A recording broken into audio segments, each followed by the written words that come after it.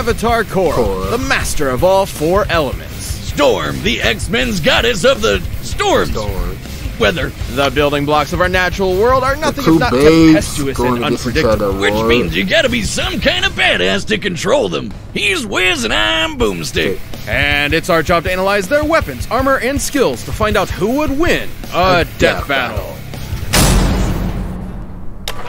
Avatar Aang, savior of the world, uniter of four nations, destroy. Before we get into the video, first of all, Aang is a better Avatar than Korra. I'm sorry. Aang was a way better Avatar than Korra. Korra didn't really do shit, to be honest. Don't kill me in the comments. Destroyer of cabbages. But like all avatars, after decades of service, he passed away. Humanity would have to move forward and prepare his next reincarnation to take up his mantle. But who could fill Aang's shoes? Her name was Korra. Wiz, who was that? Did you leave the door open again? Deuces, gents. Unlike her carefree predecessor, the hot-headed, obstinate Korra was an Avatar prodigy from day one. I'm the Avatar! You gotta deal with it! Well, Aang struggled to accept his role in the world. Korra never wanted to be anything else. Not only is she an expert hand-to-hand fighter on her own, as a bender, Korra can manipulate the natural world around her through martial arts. And as the Avatar, she is the only living being who can bend all four elements at once. Water, earth, fire, air! Not you! Straight from the Southern Water Tribe, Korra can control tendrils of water, form massive walls of ice, and generate huge tsunamis. Aang once raised the sea level to put out these huge fires. Looking at the size of the area and what it'd take to submerge it, he had to move over 35 million metric tons of water. And since Korra is a reincarnation of Aang and every past Avatar, she should be just as powerful. With earthbending, Korra can heave big-ass boulders around, shape and control metal, and even tear apart the ground beneath her enemy's feet. Kinda like when her Avatar ancestor Kyoshi broke up a chunk of a continent, dragged it across a bay, and basically just created a new island named after herself. Queen shit. By measuring the size of the island to get its mass and the size of the bay to get the distance Kyoshi dragged it, displacing this much rock would require an energy over 21 gigatons of TNT. That's almost 15 times more energy than the entire world's nuclear arsenal detonating at the same time. With firebending, Korra can fire blasts of, well, fire, jet into the sky like a rocket, or breathe like a friggin' dragon. The perfect element to match Korra's hot-headed temper. However, her final element was completely different. Due to its inherently zen, free-flowing nature, Korra struggled at first to master airbending. But like all good prodigies, she figured it out anyways. With airbending, Korra can shoot powerful gusts of wind, fly around on tornadoes, and create a cute little air scooter. She used this element to defeat the bloodbender Amon, who was fast enough to dodge lightning. He's not the only one. Zuko and Iroh have caught and dodged lightning as well, and Iroh even caught one from the sky. The leader of a lightning bolt moves at 60,000 meters per second. Comparing the distance Amon moved relative to the bolt, he must have been moving over 200 times the speed of sound. But Korra's more than just a badass martial arts superhero. She also acts as the bridge between the mortal and spirit worlds. The spirit world is a separate plane of reality, and Korra is stronger while she's physically there. Her direct connection isn't coincidence. She and every Avatar before her are fused with the spirit of light, Rava. Every time the Avatar dies and reincarnates, Rava searches out the spirit to bond with their new body, a staple of Hindu and Buddhist cosmology. I've done a lot of research into reincarnation, which I'll demonstrate today with Boomstick and this anvil. Wait, what? Now, the Avatar is usually reborn into a different nation, but I've set this up so Boomstick will reincarnate into the nearest vessel, this identical clone body. Hey, Wiz, I feel funny. Why are there two of me? Where'd my banana go? Oh my god, the Scooby-Doo one. Cut off his leg and everything. Speaking of messing with your soul, Korra can remove or restore your bending, bring her past lives for advice, and tap into the kick-ass Avatar state. The Avatar state massively boosts Korra's raw bending power, turning her into effectively a demigod and the de facto most powerful being on the planet, if she wasn't already. Despite that, Korra's no stranger to failure. She was severed from her connection to the past Avatars and was almost killed while in the Avatar state, which would have ended her cycle of reincarnation entirely. That last brush with death left left her physically and emotionally crippled for years. Even after physical therapy, her fiery spirit struggled to reignite. Korra's entire identity was wrapped up in being the Avatar, all the way from day one. And the biggest trials she had to face were when her place in the world was challenged. Would everyone be better off without an Avatar, or bending at all? But Korra's nothing if not one hell of a fighter. No matter what life threw at her, she always got back up to kick ass. Korra once blocked an energy blast from a giant spirit cannon, which created this massive crater in the center of Republic City, and almost killed everyone. Taking a look at the width and depth of this crater, and assuming it was all vaporized, Korra must have held back a blast worth almost 6 megatons of TNT. More queen shit. And during harmonic convergence, Korra tapped into enough spirit energy to turn into a giant kaiju and battle the Dark Avatar Unalaq for the fate of the world. Wiz, I told you, we don't talk about Season 2. Okay, one was cool. From taking down anarchist revolutionaries to fascist empires, Korra proved herself as an avatar worthy of her forebears. With her teammates Mako and Bolin, teachers like Tenzin and Toph, and badass girlfriend Asami by her side, there was nothing she couldn't do. Queen shit? Queen shit. Come on, little girl. Give me your best shot.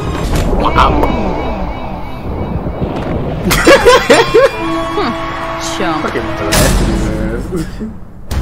Boomstick. Do you know what happens to a person struck by lightning? The same thing that happens to everything else? You got it. Do you know what happens to white-haired mutants whose parents are killed by a plane crash? They become badass weather witches. After Aurora Monroe's parents were she was forced to fend for herself on the streets of Cairo under the tutelage of Ahmed El-Jabbar. The life of a street rat wasn't doing it for Aurora, so she took off across the Sahara in search of a real home. And that's when she began to master her mutant powers. In the same way that Homo sapiens, humans, evolved from earlier hominids like Homo erectus.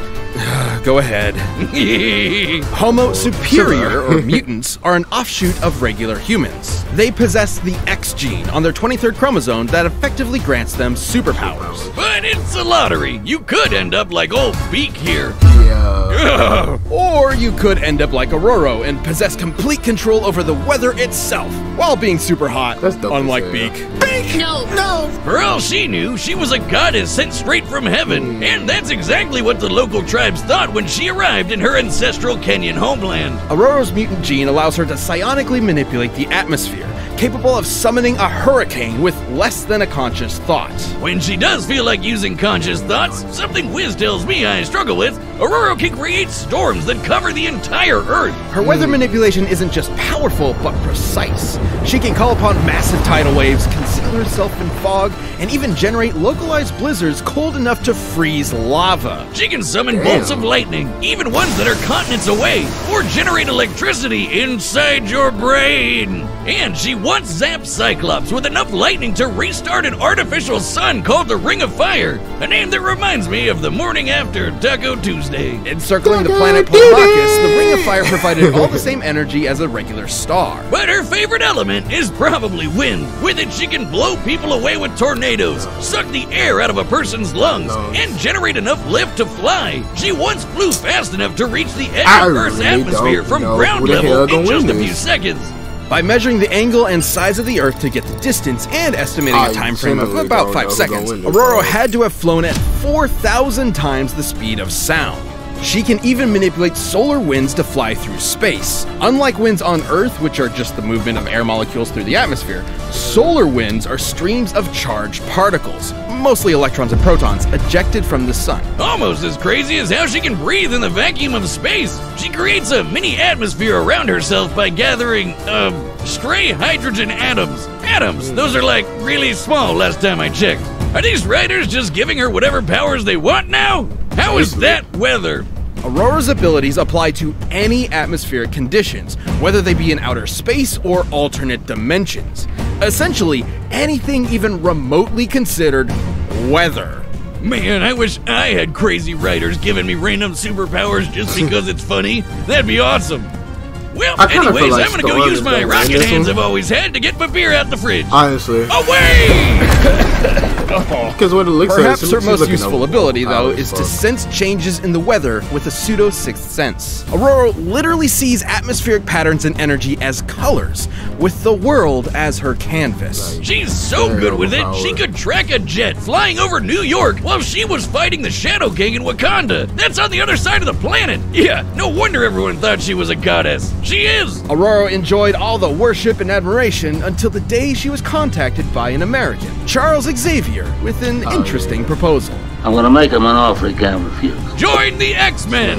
Oh, pretty please, they were eaten by this living eyelid. It's a long story, but we're short-staffed. Xavier founded the X-Men as a team of mutant superheroes that would attempt to mend race relations between Homo sapien and Superior through non-violent means. Because what better way to teach kids in the 60s about the civil rights movement than with a bunch of good-looking lily-white teenagers with superpowers from upstate New York? Feeling she had spent enough time blessing the rains down in Africa, Aurora agreed and was assigned the codename Storm. And she more than earned the spot. She's proven herself worthy to wield Mjolnir, led a war against the Inhumans, and even survived a blast from her own lightning. This is impressive considering her lightning is powerful enough to match Polaris, who once used her powers to punch through Earth's crust all the way to the planet's core.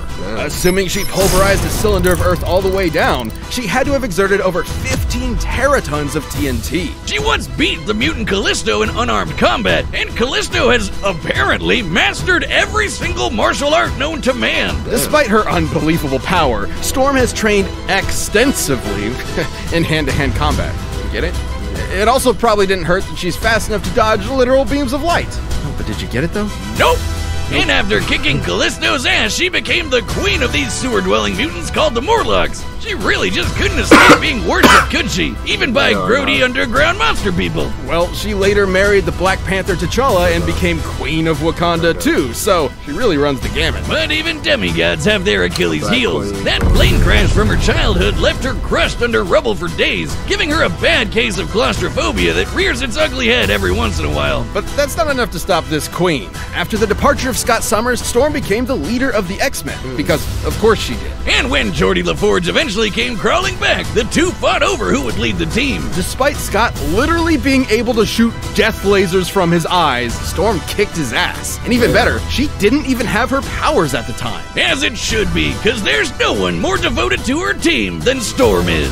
She may be an Omega-level mutant, but her greatest superpower is her bottomless compassion. Mess with her team, and you'll watch as Aurora's heart of gold quickly turns to ice, as she quite literally steals your breath away.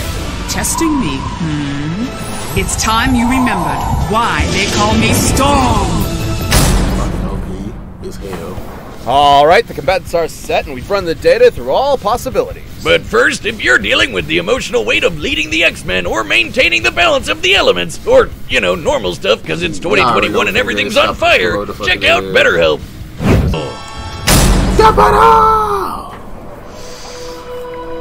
Oh shit. The fabulous chord, meditating shit, you know what I'm saying? I'm so bored. I forgot she got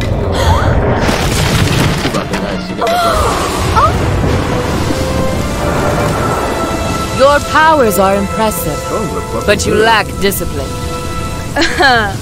I'm the Avatar, master of all elements. You want to see for yourself? Of course, Avatar. I'll show you what an X-Men can do.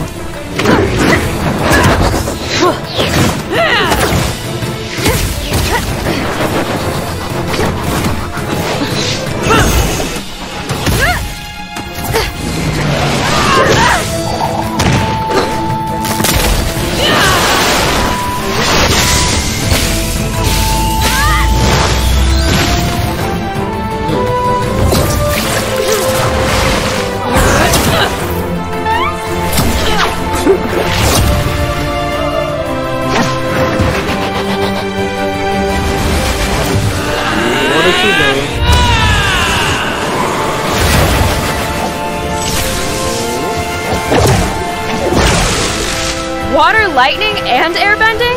Starting to feel a little less special here. Hey, chill out.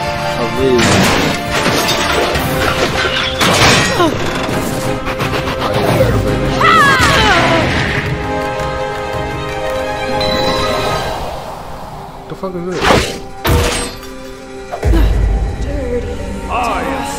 Oh, she's in the spirit world. Mutants, if you find them. Is this Sonic's vintage? What the fuck? Who are you? Answer me! Freak of nature.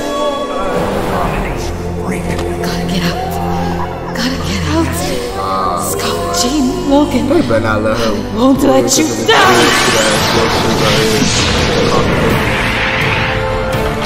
My cabbages! Never be safe! Hey, chill out. I missed that guy. Fuck. You're no bender. The tones make this shit?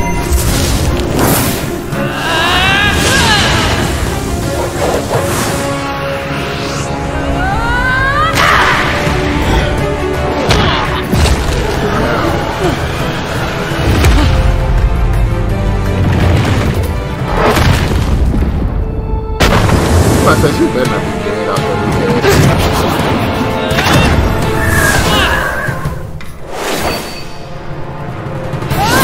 So this is what keeps jabbing back and forth.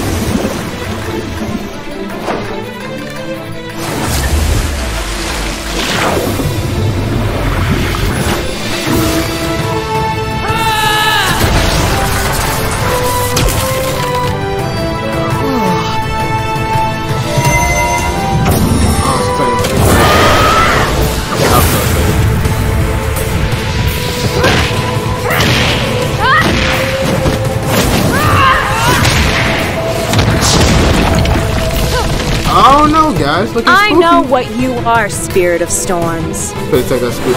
Take that freaking Exactly.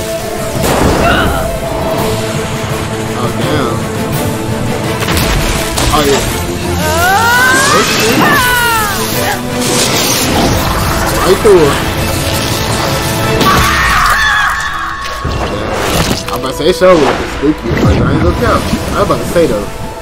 Storm is kind of okay. Avatar. I bet one of my predictions is right. KO! I think I just queen shit myself. This fight wasn't totally straightforward. Korra can dominate most fighters pretty easy with her raw bending power and martial arts skills, especially with the Avatar state. Exactly. Not even some of the best benders on the planet like Zahir and Kuvira could stand up to her at her best. However, despite Korra's awesome Avatar powers, she found herself outmatched by Storm's skill, precision, and overwhelming force. For instance, Storm's massively hypersonic flight and ability to sense and control weather across the planet meant she could always fight safely from a distance. Korra's trained in martial arts from birth, but even if she did manage to get in close and fight hand-to-hand, Storm's experience with the X-Men and defeating Callisto meant she could keep up. While Korra may have fought people who can dodge lightning, Storm can dodge literal beams of light. Even just using her flight speed exiting the atmosphere, she'd still be nearly 20 times faster than Korra. Korra did have access to elements like fire and earth that Storm didn't. If she somehow found out about Storm's claustrophobia, she could theoretically trap her in some rocks to exploit it. But Storm would be more than powerful enough to just break out. Her lightning was strong enough to match Polaris, who punched a hole in the earth all the way down to its core. Yeah, ultimately, Storm was just way more powerful. Remember that planet-sized storm she created? Well, I know clouds are lighter than air, but those are a shit ton of clouds and need a lot of work to move around. By measuring their volume and the speed at which they moved, the Okay, we done with this. I don't want to hear all this shit. Yo, I knew she was gonna win, but it started getting spooky. It started getting real spooky towards the end. It was like, damn, Korra might actually win this shit, cause she, you know what I'm saying? She was doing her little thing. About like Storm, I'm like, but the way they was like, you know, putting Storm out there, I was like, bro, she's way powerful than Korra. There's no way in hell she should lose this shit. If she loses this shit is bullshit. But anyway, guys, thank y'all for coming through. Leave a like, leave a comment, share the video, bro. Hit the bell icon so you get notifications every time I post, bro. And I love each and every one of y'all. And I'm probably gonna drop another reaction video again, bro, right after this. So, but thank y'all, and I'm out.